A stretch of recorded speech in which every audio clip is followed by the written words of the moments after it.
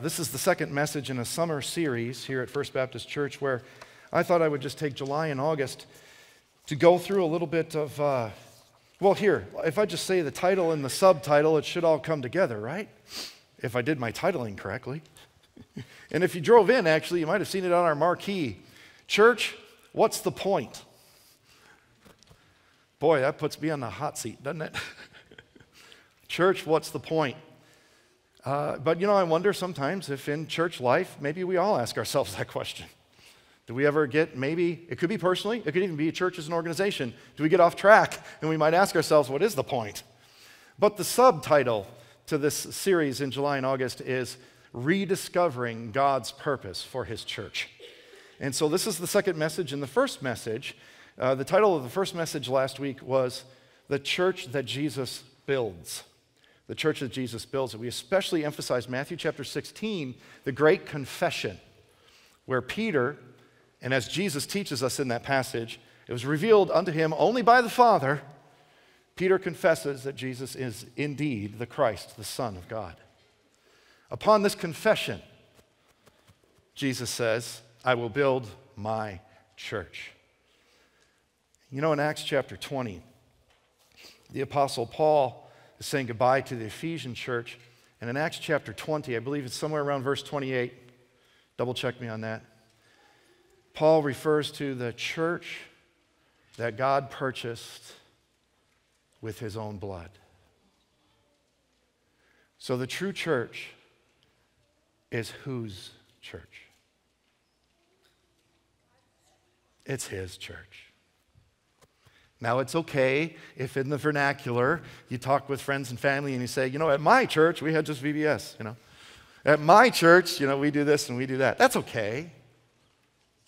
It's okay. But whose church is the church?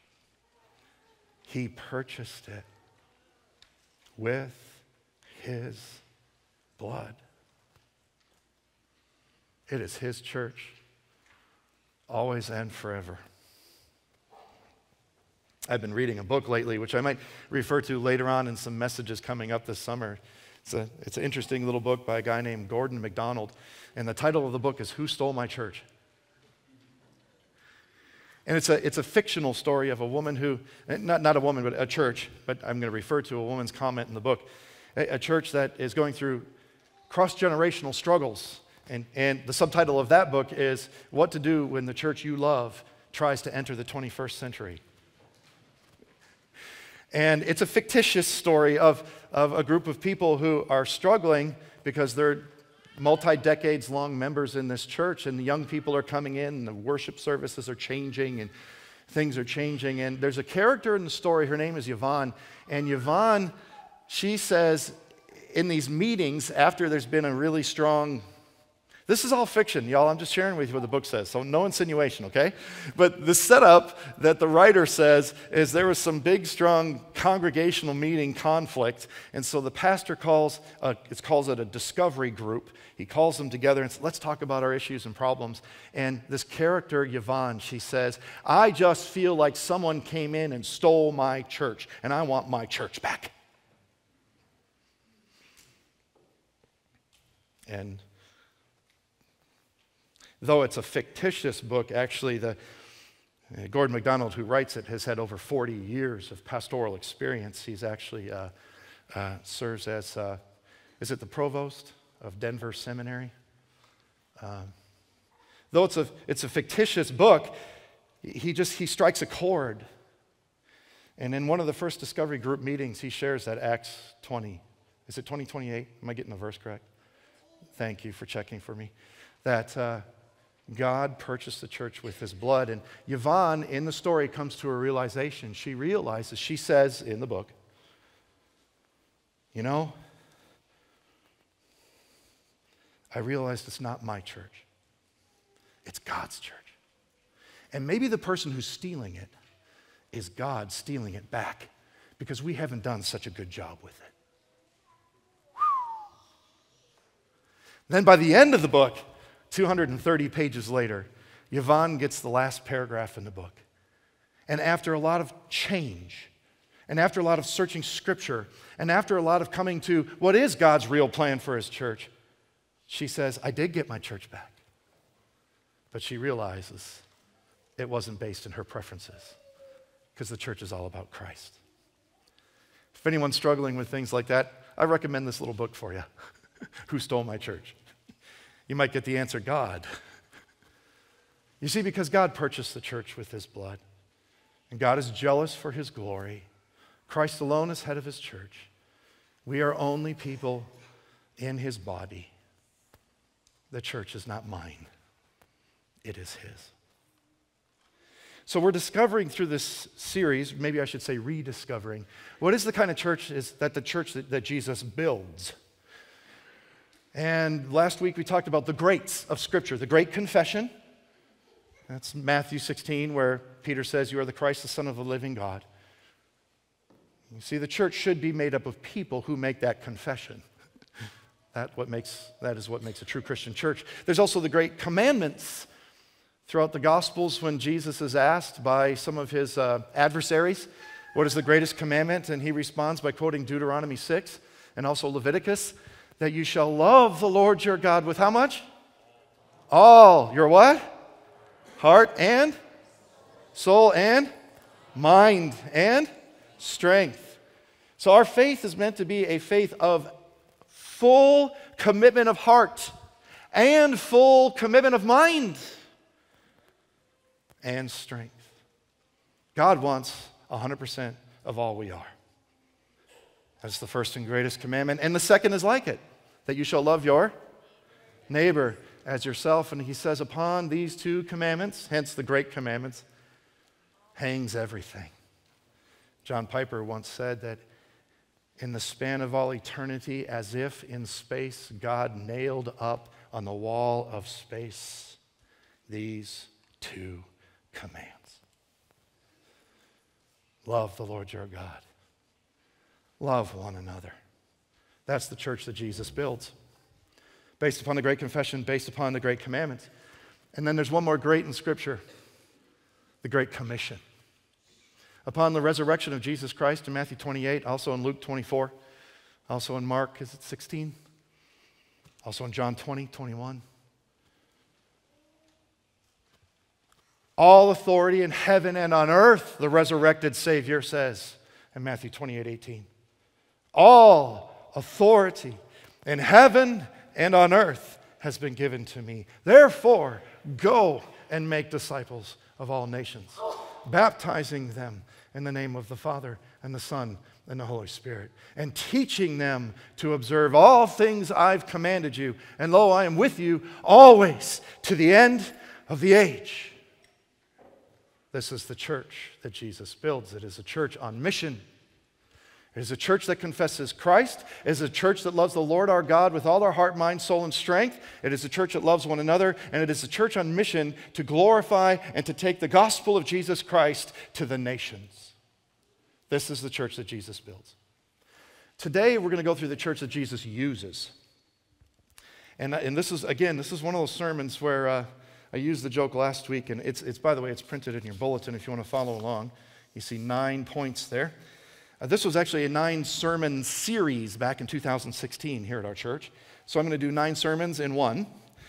And the joke I used last time was how Billy Graham prepared 7 sermons, and he got up and in 10 minutes he preached all 7. That was his first sermon experience. You can read about that in his autobiography. But what I want to do is I'm going to go quickly over about the first 13 chapters of the book of Acts. And yes, it's going to be quick. It's okay, y'all. Take a breath, but do pray for me.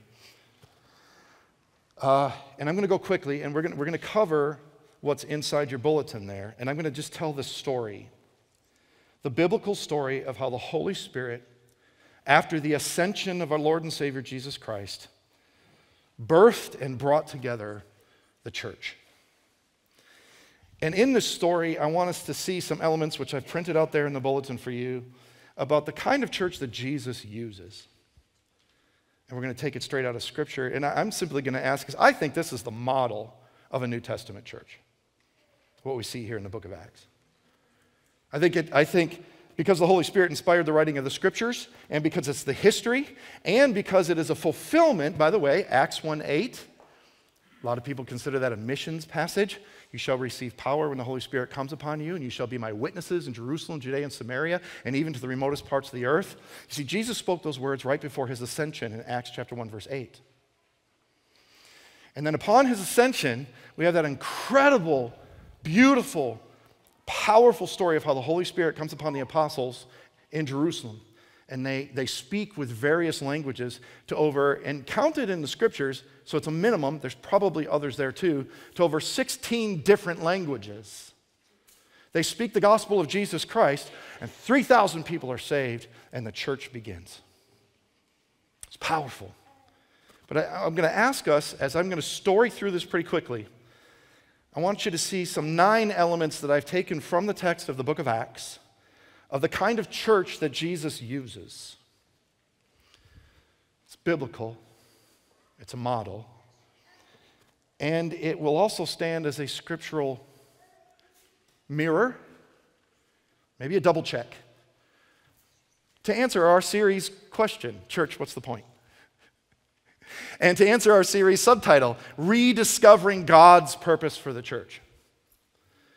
And so, work with me, and the way you can work with me is as I'm going through the text, have your Bibles open to the book of Acts, and as I reference scriptures and we go through it quickly, you can kind of skim along and follow this amazing, wonderful story. So here's what happens, Acts chapter 1. Jesus appears to his apostles. In verse 7 it says, "It is not for you to know the times or epochs which the Father has fixed for his own authority." See, after his resurrection they said, now is the time. You're going to bring your kingdom? And I love his answer. It's not for you to know. But what is it for you to know? Verse 8. "And as I've already just quoted this, you'll receive power when the Holy Spirit has come upon you, and you shall be my witnesses." Now, a lot of people, if you memorize that verse, which I hope you do, in Awana, I love our Awana children's program. Kids memorize this verse. I hope they do. But there's something that it took me years to figure out. Once I figured it out, I couldn't forget it. Did you know that when Luke wrote the book of Acts, that Acts 1:8, it is Jesus' prophetic utterance upon his resurrection, but it is also very literally, in terms of the organization of the whole book of Acts, it is also the outline of the book. In Acts 2, when the Holy Spirit comes, and Peter becomes the main spokesperson at Pentecost, and in Acts 2, when the Holy Spirit comes, we're going to see how the Holy Spirit comes in power in Jerusalem first, from Acts chapter 2 to Acts chapter 6. Then in Acts chapter 7, Stephen is going to get martyred. Oh, you see, we were comfortable hanging out in Jerusalem. Everything seemed fine. The Holy Spirit visited us. Everything was good. All of a sudden, Stephen, the first martyr. And from Acts chapter 7 to Acts chapter 12, you can follow the church history of how the Holy Spirit then, upon the martyrdom of Stephen, scatters the believers throughout Judea and Samaria. And everywhere they go, they take the gospel of Jesus Christ with them. You see, but that was already outlined in Acts 1:8 for you. And then what about the remotest parts of the earth? In Acts chapter 13, the church in Antioch, the Holy Spirit moves the church and the people to identify the Apostle Paul now, who was converted in Acts chapter 9, and Barnabas, and raises them up and calls them out to be missionaries. The church in Antioch lays hands on them and sends them out. And from Acts 13 to Acts 28, we follow Paul's missionary journeys throughout the known world of the time. So Acts 1:8 is actually an outline for the book. It's a prophetic utterance of Jesus. You will receive power when the Holy Spirit comes upon you, and then you will go and do this. You'll witness in these geographic areas. And then you read the rest of the book and you realize what Jesus said was true. It happened. It's awesome. So here's what happens first of all. The church that Jesus uses, watch how it's born. In Acts 2, and again, I'm going to have to just go quickly over this. When Peter and the apostles receive the utterance of the Holy Spirit to speak in chapter 2, verse 6, that every one of those there gathered could hear in their own language. So this speaking in tongues is not a babbling speaking here in this chapter. Not at all. It is that they had this gift to speak in the learned tongue, unlearned to them. That's what makes it the Holy Spirit gift. But it's a known language. And they were proclaiming the gospel. And as part of Peter's speech, he says something extremely strong and wonderful there in Acts 2:22 through 24, towards the middle end of his speech. Men of Israel, Peter says, at the day of Pentecost, listen to these words. Jesus the Nazarene, a man attested to you by God with miracles and wonders and signs, which God performed through him in your midst, just as you yourselves know. This man, delivered over by the predetermined plan and foreknowledge of God. Did God know the crucifixion was going to happen? Yeah, he planned it. Did God deliver over his son? Yes, he did. You nailed to a cross by the hands of godless men and put him to death. Verse 24. But God raised him up again. Wow. Putting an end to the agony of death, since it was impossible for him to be held in its power. So here you have thousands of people gathered on the day of Pentecost in Jerusalem after Christ was crucified and risen again from the dead, and they hear this message of Peter, which I'm just going quickly over. And then look at this in verse 37. When they heard this, when they heard what? Go back up one more verse, verse 36. Therefore, let all the house of Israel know for certain that God has made him both Lord and Christ, this Jesus whom you crucified.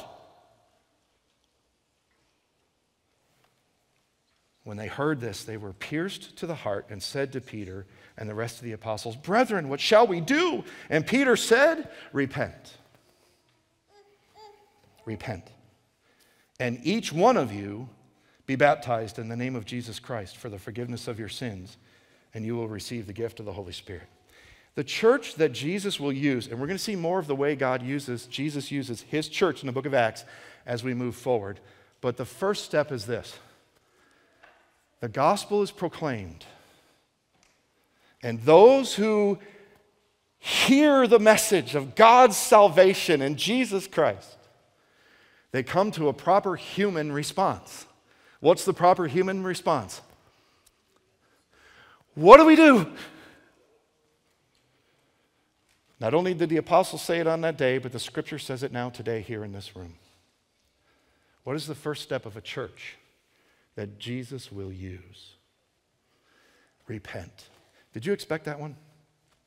Of course you did, because it's up on the screen. But what I'm saying is this is not the typical marketing strategy of a lot of churches today. What I'm saying is this is not a fluffy-duffy thing.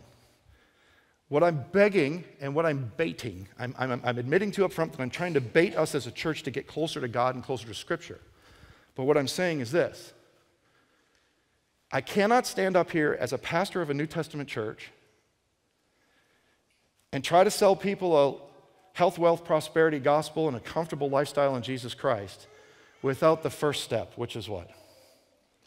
Repentance. Church, what's the point?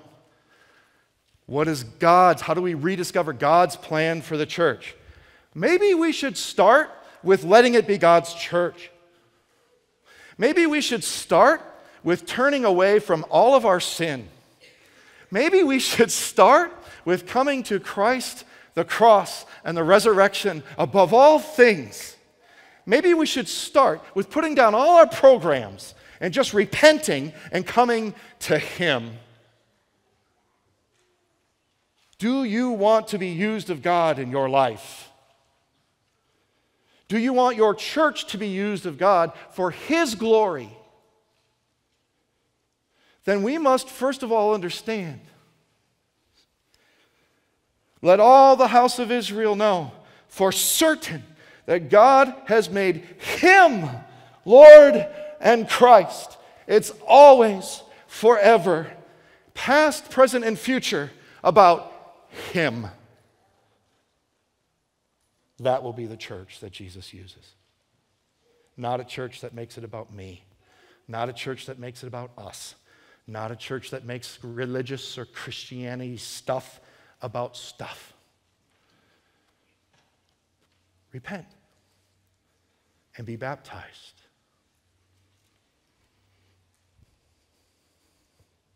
It's time. You know, during the Reformation, some of our forefathers and foremothers, the Anabaptists, 500 years ago, it was so difficult for them to even practice baptism that some of them were martyred for practicing the act of believers' baptism as taught in Scripture. And now today we have people who claim to be Christians who won't even submit to believers' baptism. Repent and be baptized for Christ. Start there. Start there. But it gets better, because watch what happens. This is what happens. The promise is for you in verse 39, and for your children and for all who are far off, and many as the Lord will call to himself. And with many other words, he solemnly testified and kept on exhorting them, be saved from this perverse generation. So then those who had received his word were baptized, and that day there were added about 3,000 souls. How'd you like it if your very first church started on the first day with 3,000 people? Wouldn't that be cool? That'd be awesome. Now, for sake of time, did you ever hear that illustration? The little boy in the church says, Daddy, the pastor just took his watch off and set it on the pulpit. What does that mean? And the daddy said, nothing.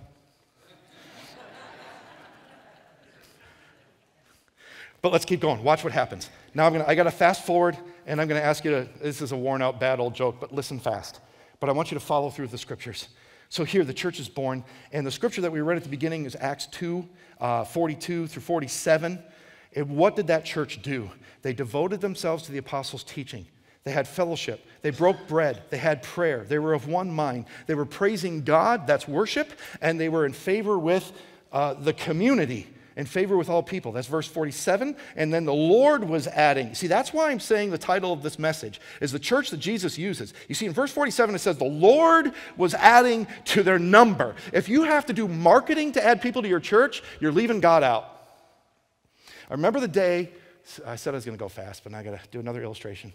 I remember the day when a seminary professor said, if your marketing strategy works just as well in a Mormon church and in a Jehovah's Witness church as it does in your Baptist church, then it's not from God. That's just marketing. Hey, let's do God's church God's way and see what God will give. Right?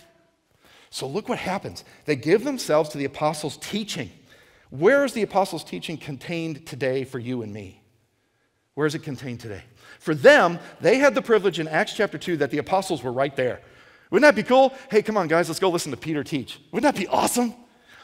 But Peter's in glory with the Lord today. So what did he give us? What did John give us? What did Paul give us? Where can we devote our lives in like fashion to the apostles' teaching? Are you devoted to this book? See, that's point number 2. The church that Jesus uses is a church full of Bible-centered, Christ-centered, God-centered followers or disciples. They devoted themselves to the teaching. And here's what happened. One mind, repentance and baptism, public worship, and even evangelism began. And the Lord was adding to their number. And then you get to chapter 3, point number 3. Chapter 3, point number 3. Trust God's provision. Well, things seemed to be going well for a short period of time. And then a healing miracle happened of the lame man at the gate called Beautiful. And you would think that just because a healing happened that everyone would be happy, but they weren't all happy. And so some persecution begins. So even though there's a proof that God is working among the people, there's also powerful preaching. You see, Peter's going to preach again in response to this miracle happening in Acts 3, 11 through 26. And let's just zoom in on verse 26. For you first, God raised up his servant, and sent him to bless you by turning every one of you from your wicked ways. That's powerful preaching. Could you imagine a preacher saying that to a church today? I think our politically correct glossing over summary of too many things has has made people less bold in our age. God has sent his servant Jesus Christ and risen him from the dead to bless you by turning you away from your wicked ways. That's a good kind of preaching, though. Peter preached that way. Powerful preaching is happening. God is going to give perseverance. There's his predestined power over all of this in Acts 4:23-33. So there's this event that happens. Persecution comes. He's going to answer why this man was healed. He's going to preach about Jesus Christ. And then look at this where did I say? Perseverance. 22-33.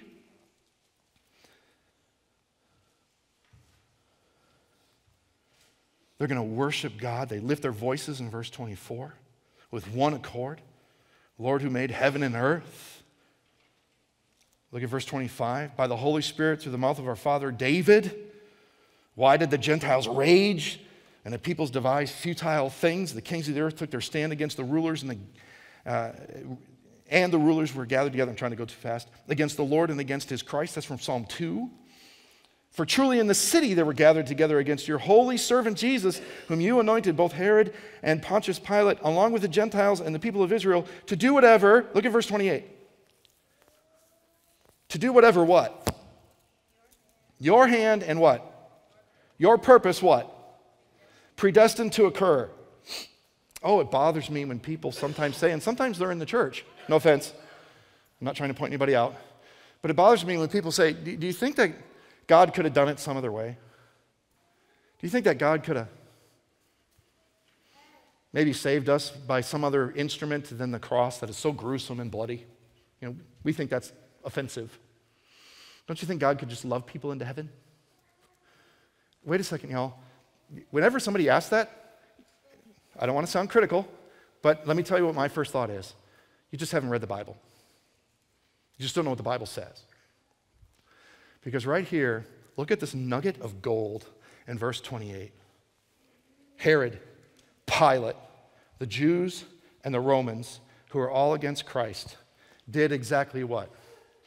What God's hand predestined to occur. Y'all, the love of God is greater than an accident. The love of God is greater than a circumstance. God intended to send his son to the world to save the world through him, and it was all on purpose. God is not an accidental God. God is not a circumstantial God. And God is greater than the Roman Empire. And God is greater than the cross. And God is greater than death itself. And this was to glorify him and to save those who would believe. So we shouldn't come to God and say, boy, God, thanks a lot, but could you have done it a different way? We should come to God and say, God, you're amazing. You used all of this for your glory and for our salvation.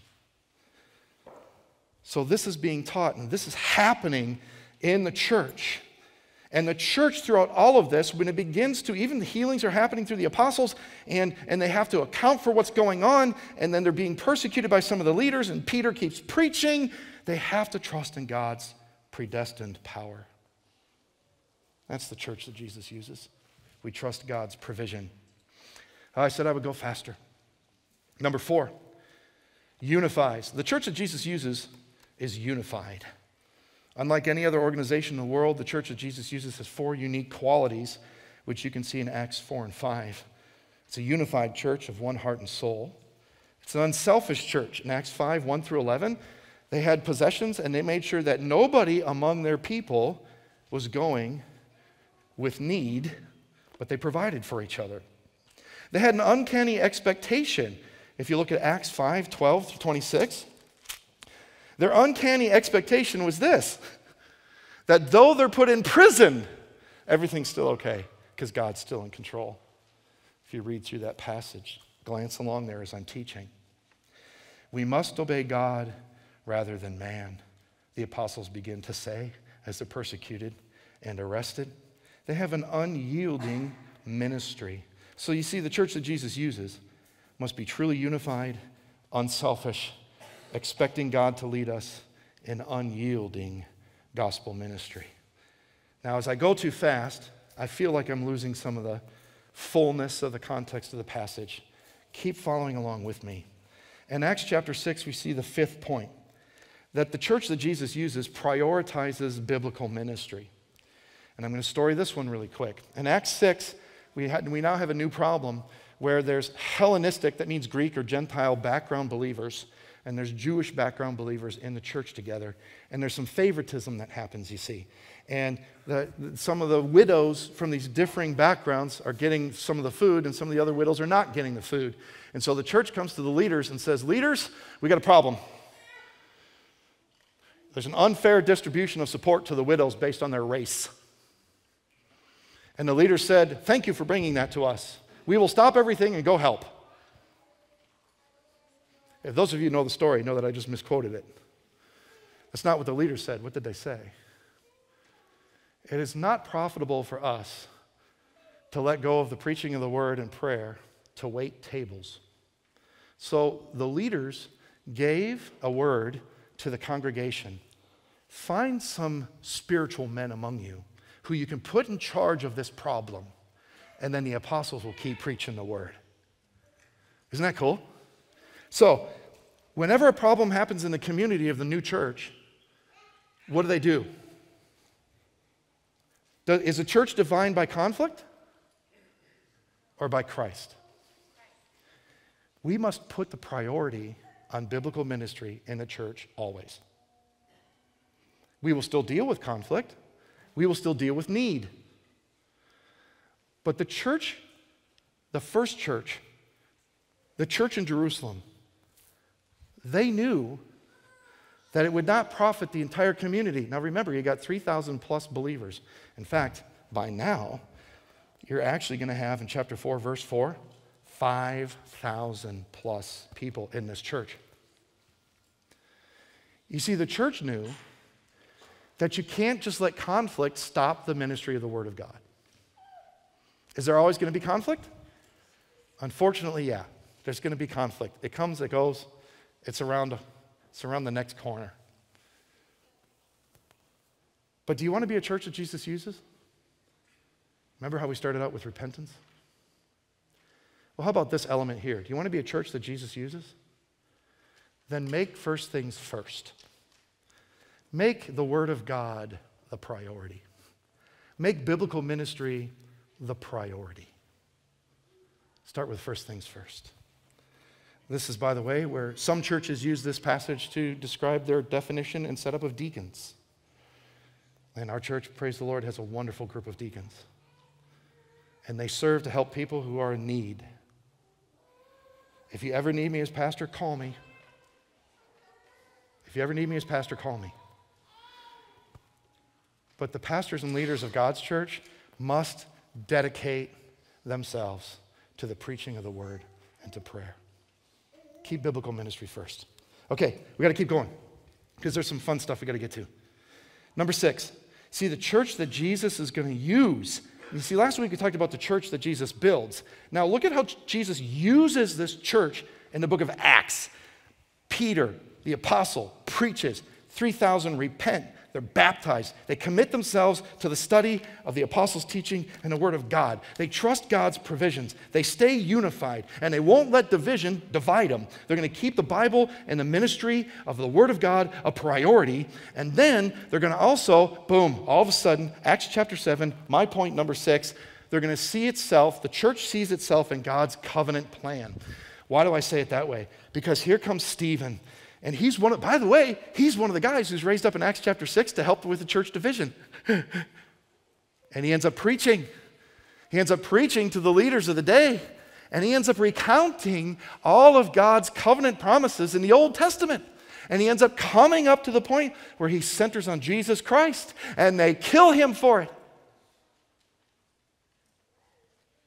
But it doesn't stop the church. In fact, this martyrdom of Stephen only serves to embolden the church. Because the church, if you follow Stephen's teaching, and boy, this is a whole sermon on its own. If you follow Stephen's teaching, he is exclaiming and exalting this fact. God's community is part of God's covenant, and we will be his people. And he died for that. So let this martyr be a witness to you and me today. Do you and I see ourselves as part of God's covenant plan in history? Our church exists to glorify God. Our church exists to share the gospel of Jesus Christ with the nations. Our mission statement as our church is glorifying Christ in worship, discipleship, and mission. This is what the church is for. Church, what's the point? Rediscovering God's purpose for the church. In the last couple generations, and I'm one of them, I've been in ministry about 25 years now. In the last couple generations, how do I say this? The commercial church of America has redefined itself to be about marketing.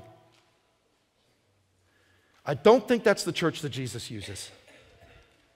It can draw a crowd, but I don't think that's the church that Jesus uses. Do you know what the church should be about?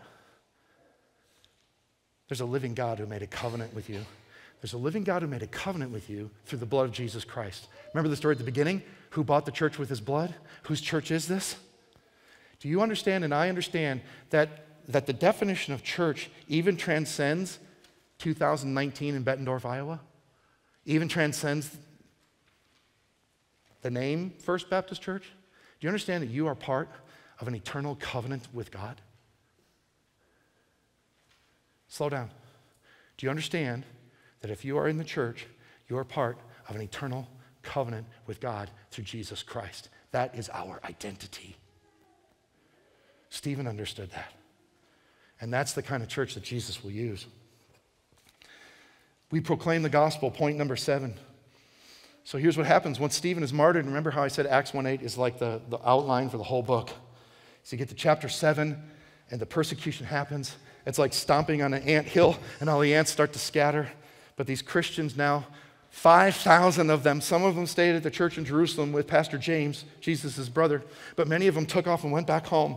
But they didn't go home silent. This is beautiful. This is one of my favorite parts of the teaching. I want to be a church that Jesus uses. If you get persecuted, it scares me that our reaction today in a lot of circumstances is if you get persecuted, you get quiet. Oh, I said something about Jesus and they got mad at me, so now I'm going to be quiet around those people. That's not what they did.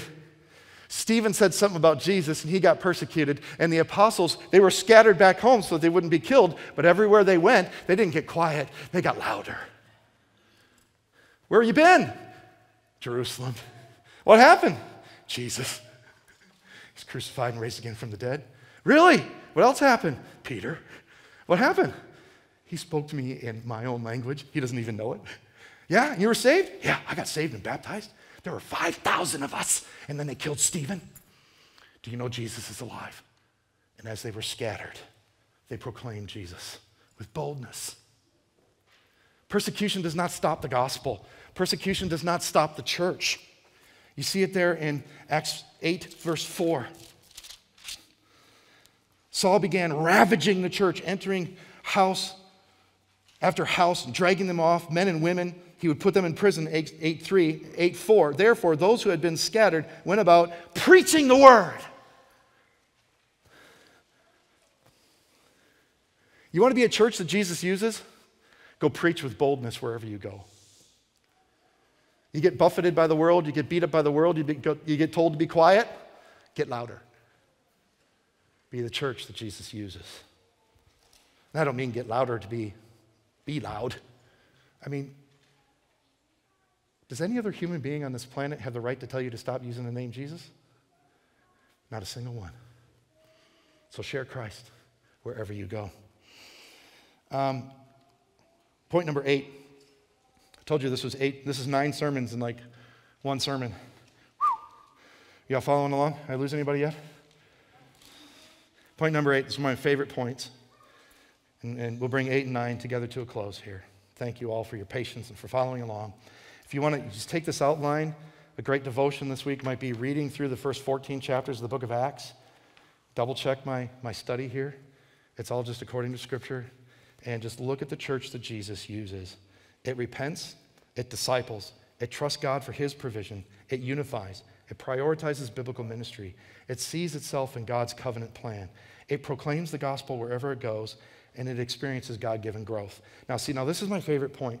Thank you for waiting with me through all this context, because what I want you to see is this. Let your fingers do the walking. You ready? Just look at the theme and just go with me real quick. Chapter 2, 41. Flip back. We're going to watch now the thread that runs through this whole of this context I've been sharing with you this morning. 2:41. So then those who had received his word were baptized, and that day were added about 3,000 souls. 2:47.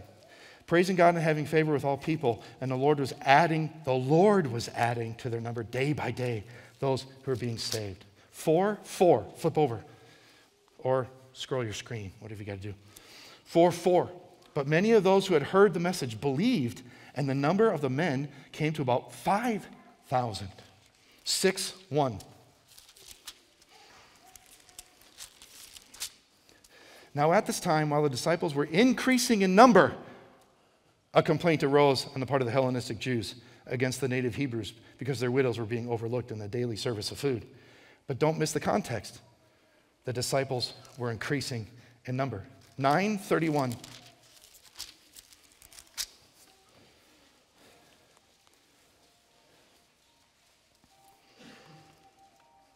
After the Apostle Paul, known as Saul, is converted, in 9:31, so the church throughout all Judea and Galilee and Samaria enjoyed peace, being built up and going on in the fear of the Lord and in the comfort of the Holy Spirit.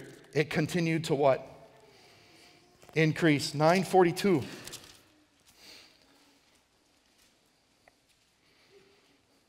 When Peter performs a miracle, in 9:42 it says it became known all over Joppa, and many believed in the Lord.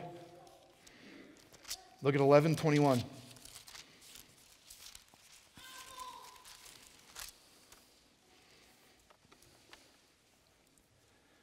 And the hand of the Lord was with them, and a large number who believed turned to the Lord. We read the scriptures way too often with a human-centered eye. We read the Bible and, boy, how am I like Peter? I'm not sure anybody's like Peter. We're not an apostle. But what we should be doing is reading the Bible with a God-centered eye. You see, I just read through, look at those passages, 2:41, 2:47, 4:4, 6:1, 9:31, 9:42, 11:21, and there's a few more in the book. Who uses this church to grow it? God gives the growth. God's ministry, done God's way, will have God's provision and will give God's growth. Amen. The church that Jesus uses works faithfully in the fields of the world, waiting upon the Lord to give the growth, and expects the Holy Spirit to call out servants. In Acts 13, we have the Holy Spirit in the church in Antioch, setting apart Barnabas and Paul for missionary service. The church that Jesus uses is the center for worldwide mission. All right. If I have to convince you of this, and if I'm being as biblical as I can possibly be in a short sermon over about 14 chapters of the book of Acts, what I'm really baiting us to do and calling us to do is analyze ourselves upon the mirror of Scripture. Church, what's the point? Rediscovering God's purpose for His church. Do you realize that there became two centers in the early church of the foundation of the Christian church? Jerusalem and Antioch. And these churches had a primary concern to keep Christ exalted, to study God's word, and to take the gospel to the nations. Missions is not something we do on the side. God's purpose for His church is that He will raise up people within the body who He will then use that body to send those people to send Christ to the world, and so that people who don't know Christ may come to know Him.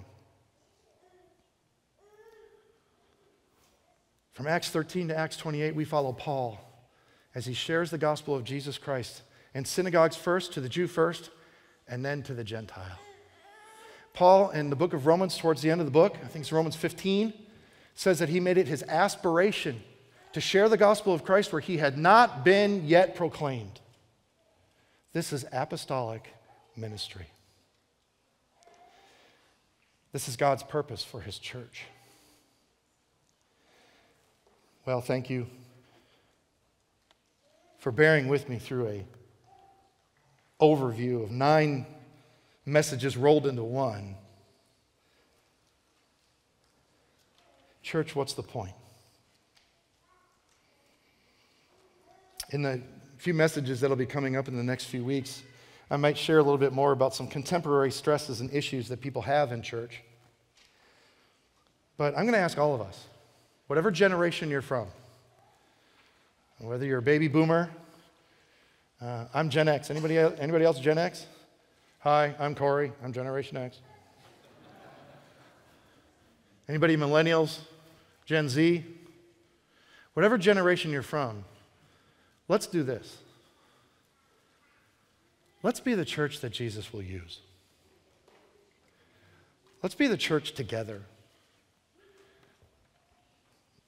Let me close with this thought that goes back to Peter's teaching in the time of Pentecost when they repented. You see, the scripture reads, when they cry out and say to Peter, "What shall we do?" He said, "Repent and be baptized." And then he used a phrase right after that, "each of you." You see, the church is us gathered together. We're the ecclesia. We're the group. But the command to the individual is to each of you, one by one. I mean, I guess I could try to set the picture this way. Pretend that it's just you and me in the room right now, and nobody else is here. What should I do? Repent and be baptized. Turn to Jesus Christ. Don't hide in a group. Don't hide behind tradition. Don't hide in I'm just a visitor. It is time to proclaim your faith. It is time to know Christ. If you don't know Christ, if you're not a believer yet, if you don't even call yourself a Christian, or let's say you have the label Christian, but you've never been born again. Jesus says in John 3, you must be born again. Repent and be baptized. Align yourself with Christ first, by grace through faith. Do you know Christ? Have you received Christ? Did you hear the message? Jesus is God in the flesh who came to this world, lived a perfect sinless life, died on the cross for our sins, and rose again from the dead, so that all who believe in him from every nation, tribe, or tongue, regardless of the color of your skin or the language you speak, if you hear of Jesus Christ, you receive him as your Lord and Savior, your sin is forgiven. You'll have eternal life in Christ's name. Turn from yourself. Turn from your sin. Turn from, what would Peter say? Your wicked ways. This is what he came for. Repent. Come to Christ.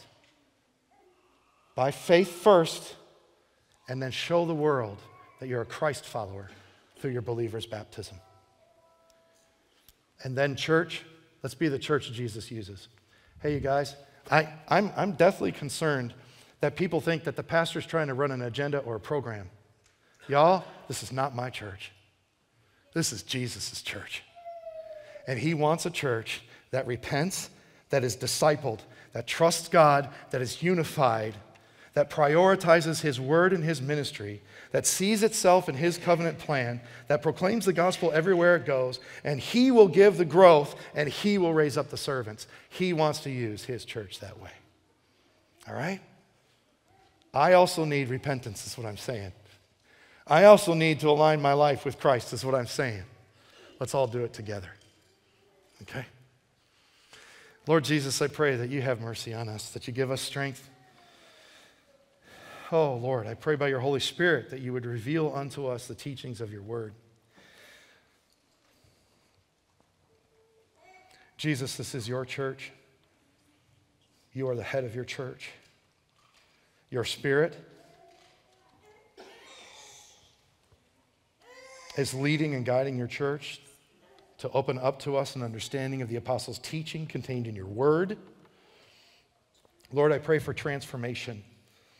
I pray that you bring all of us to view your church as you wish it to be.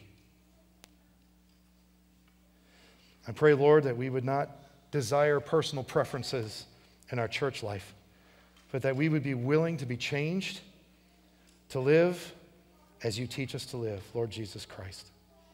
That we would die to self and live for Christ. I pray this for individuals in this room. If there's anyone here who does not know Christ as their Savior, oh Lord, draw them by your grace and love, that our only hope of salvation is in you. Scripture says that if anyone confesses that Jesus is the Christ and believes in their heart that God raised him from the dead, they will be saved. For all who call upon the name of the Lord will be saved. Lord, may we all revisit that. And if there's anyone here who has not ever done that, may they turn to Christ even now. And Lord, I pray for you to do things in this body. I pray for you to do things that you alone would get the glory for. That no human being can take any credit for anything that is done. That we would all witness of your Spirit working in people's lives. In Jesus' name I pray. Amen.